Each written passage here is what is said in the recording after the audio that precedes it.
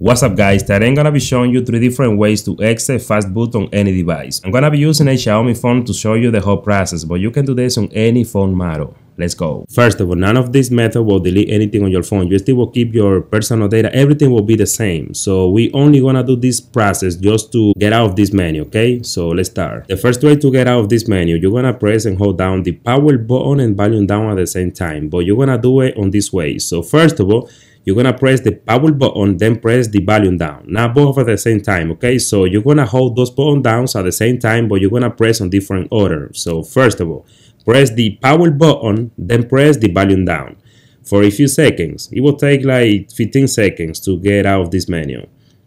Just keep those buttons down until your phone turns off. As soon as your phone turns off, release both buttons, just like that. So now your phone should be good to go. Let's wait a few seconds. That way you will see that this phone now will not be on this menu. Let's see. Let's wait.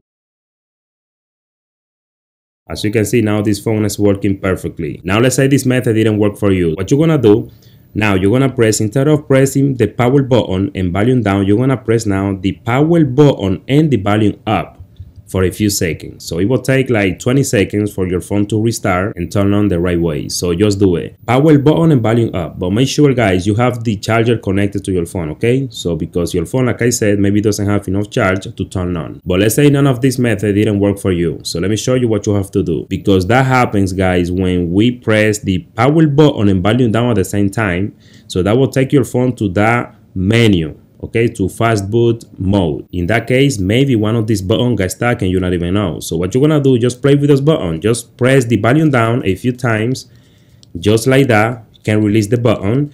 Then press the volume up and press the power button a few times, just like that. So maybe that will help the button to release and just start working the right way. And so just try the process one more time, the 3 different methods. That's all you need to do. If you like this video, please hit the like button and don't forget to subscribe.